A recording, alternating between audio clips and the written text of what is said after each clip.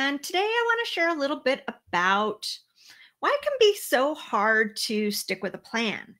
We all know that as the new year approaches, it's a good time to start planning for your new year and what you want to have be different and things you'd like to do and accomplish. And yet, every year, so many of us stop actually achieving and get caught up in the failures, right? And so I want to talk a little bit about how my clients, especially because they tend to be more creative and interested in a lot of things, tend to give up or resist planning in the first place. So, does the idea of some constraints to your day, your free flowing desire to just go on about your day as things come up, does the feeling of making a plan involve anxiety? Does it involve potentially hyperventilating and maybe breaking out in hives? You're thinking about it all wrong. So, I want to let you know a little secret. Putting constraints around your time and around your stuff actually allows you to be more creative with less effort and achieve more. So it's all about unleashing your creativity and your efforts to get your desired outcome. It's not about making you follow this set of rules. It can be a flexible framework and it can take you from everything and anything is possible and not knowing what to work on next to only this thing is possible in this moment right now. I'm going to work on this and then we'll move on to something else. Isn't that amazing? You'll actually achieve what you're setting out to achieve. It's kind of weird, right? But think about it. Some very simple constraints involve having a deadline for something. Many of us are very good with deadlines. Some of us not so much, but maybe just reframing it a little bit. Maybe saying you're going to be done before that actual deadline to give yourself a cushion. Or maybe it's, can I get it done right down to the second, which is how I tend to work. But having a constraint in place that you are going to finish a certain project in a certain time allows you to actually get it done in that certain amount of time because you have no longer left it open-ended. Some projects can be open-ended for a long time, but as soon as you put a deadline on, it's time to finish and complete that project. The other thing it can do is lead to MacGyver-like solutions. Our brains love problem solving, so why not give it something to solve? Why not put some effort into creating constraints that are really interesting and tap into that problem-solving ability? What if I had to complete this project and not run to the store to get the things I need that seem like I need to get them done?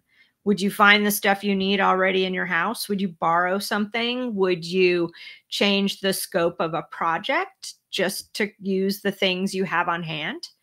That's what I mean by MacGyver type solutions. It's creative. Work with what you have to create the best possible outcome with those things. It's great creativity exercise as well.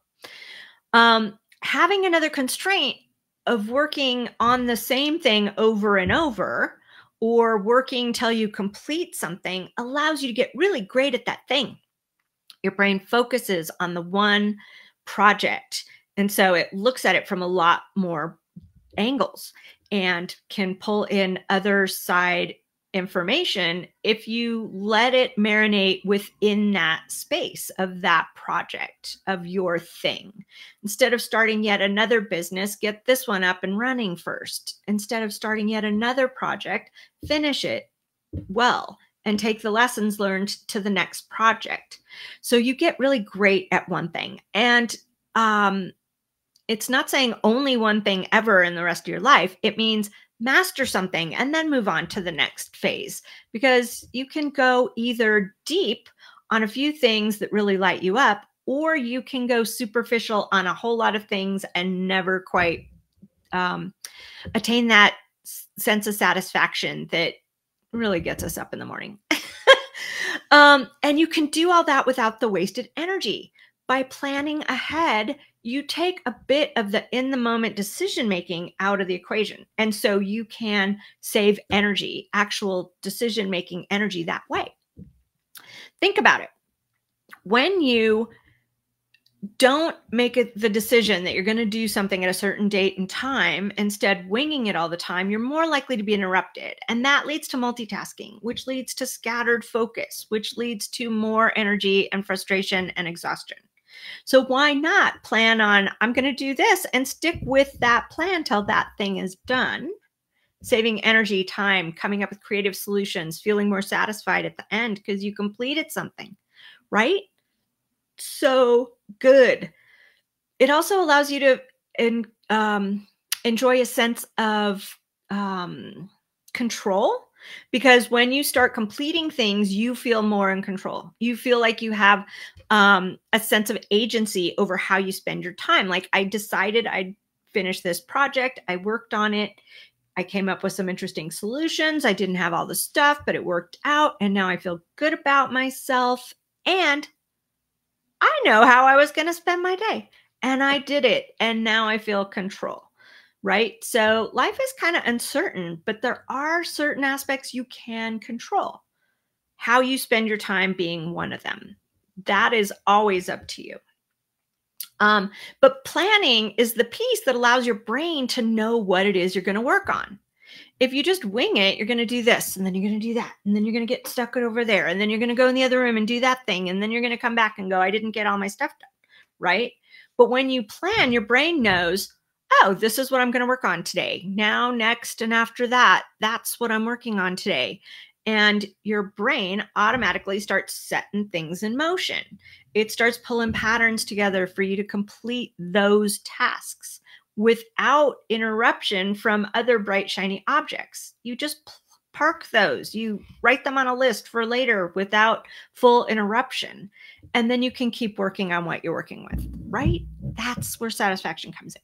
So anyway, it turns out the stress is actually from changing your mind about what you're working on. I'm doing this, but now I'm doing that. And then now I'm doing that. And then I'm doing that. It gets confusing. You want to actually stick with a plan as much as possible. Sometimes there's an interruption, but you come back to the original plan until it's done. All right. You can find a lot more insight about how these things work together, how planning your time and what to work on helps you achieve more with less effort and really expands your creativity and problem-solving ability. So I'm running a review and plan acceleration day on December 15th. And it is a day where I help you ask yourself the right questions to review what happened in 2023. So you know what to carry forward into 2024, and to plan a little bit into 2024 so you know what to work on. And you'll be more likely to achieve the things you'd like to address with your New Year's resolutions.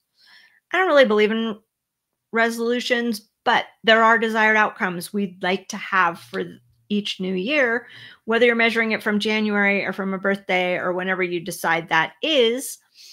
You want to know the process of reviewing, getting oriented, deciding on some of the bigger chunks to carry forward into the new year, so you have at least that flexible framework to keep your brain working towards completion. All right. That's it for this week. I will see you next week. In the meantime, don't forget to like, subscribe, tell all your friends, share, and enjoy. Have a delightful day.